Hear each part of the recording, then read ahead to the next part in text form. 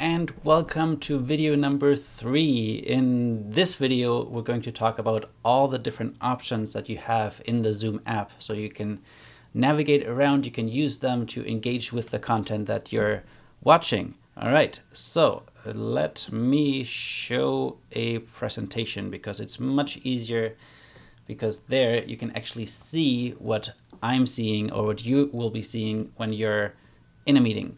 And I call this the Zoom sightseeing tour because imagine for a moment, it's all those important little sites that we're going to visit, and I want to make sure that you know how they work.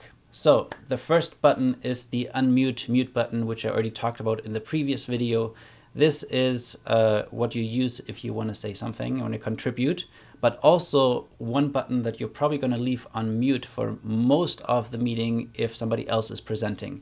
Especially if you have background noise like fire trucks going by, dogs barking, kids playing, make sure that you're on mute and you're not disrupting the meeting for others.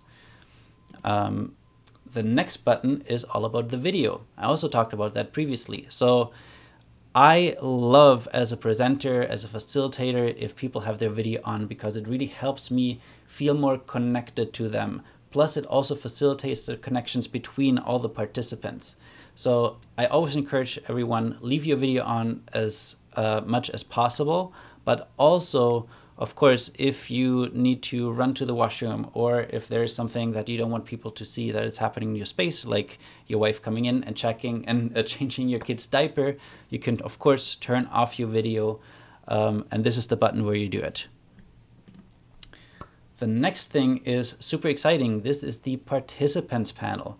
So once you click this button, it will actually show you a few things, how you can engage with the speakers.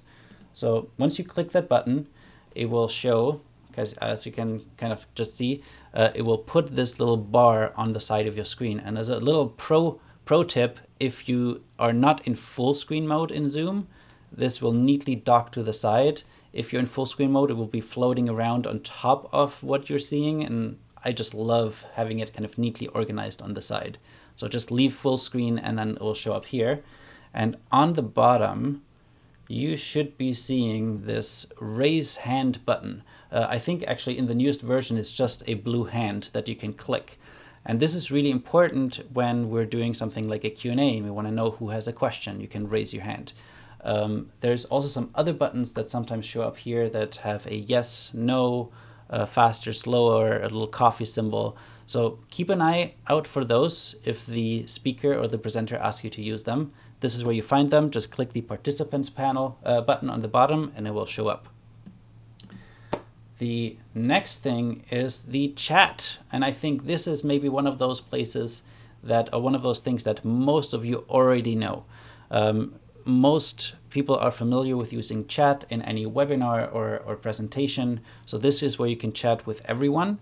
Or also, sometimes you can choose who you can chat with. So this is a setting that is either enabled or disabled by your host.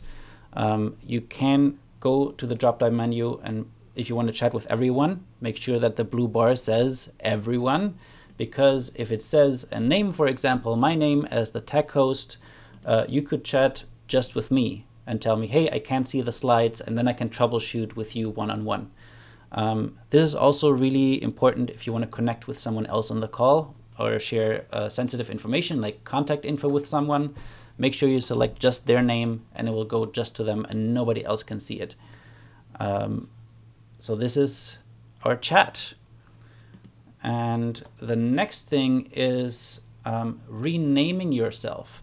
So for a lot of people that don't use Zoom very often, if that's you, you might not have a Zoom username. It might just show up as iPhone X or Dad's computer or whatever you're using.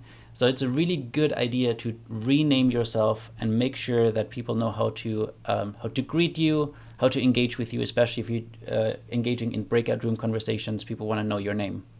So there's two ways to do it. This is the easier way. You just find your little video thumbnail in the grid of everyone. You click the 3 dots and then there will be a rename option from the drop-down menu. And this is where you can add your name, you can add your pronouns, you can add your location, all those types of things. The next button I would like to draw your attention to is the reactions button. And when you click that, this kind of line of emojis pops up, and if you click any of these, the emoji will show up in your little thumbnail just for 20-30 seconds and then disappear again. So if you want to applaud someone, if you want to give a thumbs up or send a hearts or something is funny, you can use those emojis. If you want to celebrate something, you can use these emojis to help the presenter or the other people in your event kind of engage with you. And the last thing, actually last two things I want to share in this video is, number one, if the presenter is sharing their slides. And sometimes the slides, you want to see them real big so you can see all the details. And other times you much rather would see the presenter a lot bigger, or maybe even the other people who are attending the event. So if you're on, if somebody is sharing their slides, you will see that in the middle between the slides and seeing the speaker, there's this little line that you can actually drag to one side or the other, as you can see here in this little animation, until it's just right. So you could have them both at the same size, you could make the presentation really small, you could make the presentation really big, however you prefer it to look for you. And this was the last thing for our Zoom 101 sightseeing tour, which is switching between speaker view and gallery view. Speaker view means you're just seeing the person who's talking. So whoever is presenting, it most likely will be them. It might be another person that is asking a question. They will be full screen and everybody else will be really small on the top. If you go to gallery view, then you see this little grid of everybody's Zoom windows, and this is what I prefer looking at when I just want to engage and see who else is there when we're running different activities. And then when I want to focus on the speaker, I go back to speaker view. And you just switch that by pressing the little button on the top that I think says now view options, and then you can choose between speaker view and gallery view. So this was my little demonstration of all the different Zoom features that we will be using in my events, in other people's events. So if you have any questions about that, let me make sure that I covered everything. Let me know. And hopefully this will help you make your experience a lot better. All right. Have a wonderful rest of your week. Bye-bye.